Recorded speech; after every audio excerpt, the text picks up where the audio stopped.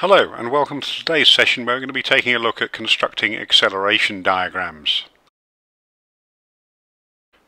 So we start our problem with our space diagram. Here we're using a 4-bar linkage. As you can see, when it rotates we get a rocking motion in the second longer lever.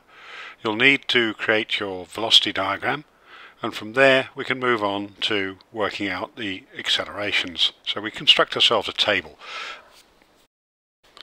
Into the table we make one entry for each link. So we've got BC, A to B and AO. And now we're going to put in what we know. So first of all the velocities, which we've measured from our velocity diagram. So let's just pop those into the table, as you can see, so 5.45.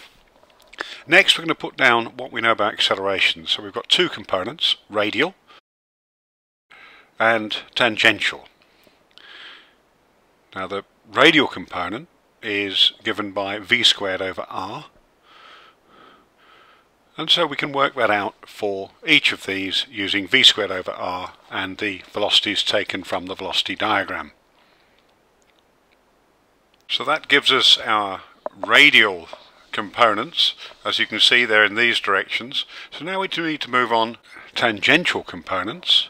Then we can see that the first one is 0 because this is a constant speed, so it's not accelerating in an angular fashion. Therefore the tangential is 0.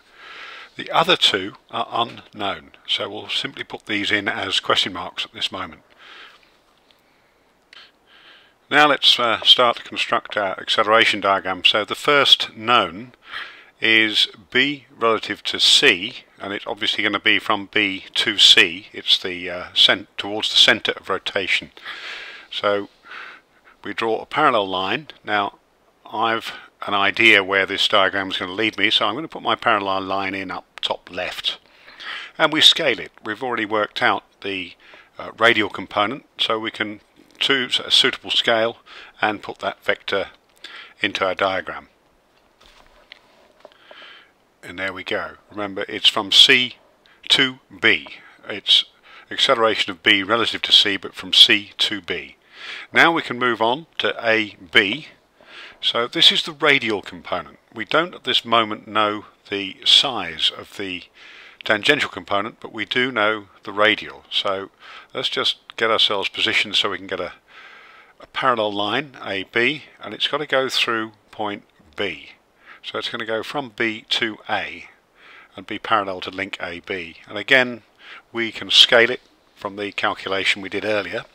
So let's just get that in, and we can get our first point here. And I'm just going to label this up A dash. It's the radial component of A relative to B. It's no more than that. I have an unknown, which will be perpendicular, so I can put a direction in. So let me just drop a perpendicular down, because we know that point A has to sit on this perpendicular line, but at the moment we don't know where on that line it's going to be. So that's our A relative to B dropped in.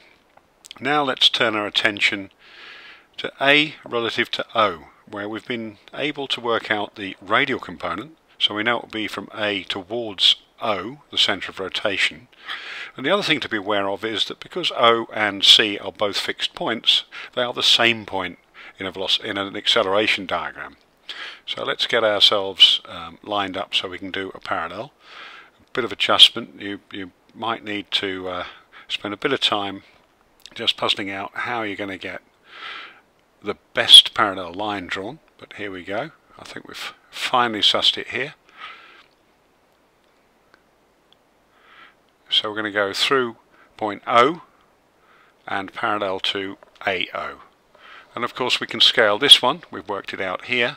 So let's scale it, and we've got another component of A relative to O. It's the radial component. We still haven't got the tangential component. Now, before we go any further, I'm going to just ink these in so you can see these vectors a bit more clearly on top of the construction lines. You won't need to do this for your assignment, but you'll find it will help you see what's going on.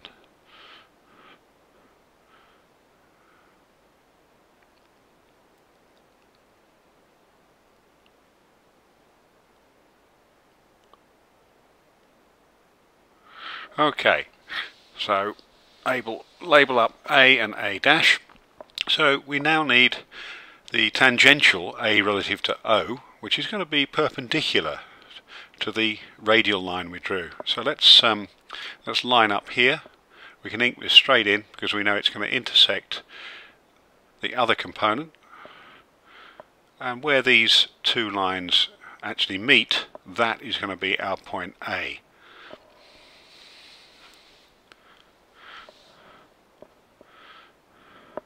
Okay, so now we have point A. So now what we can do is get the absolute acceleration of A relative to its centre O, and to do that we join O down to A. That gives us the direction of that acceleration. Remember, it's instantaneous, it will change as it rotates, and we can measure it and scale straight off to get a value. So there we go, we have a value for the acceleration of A of 870 meters per second squared.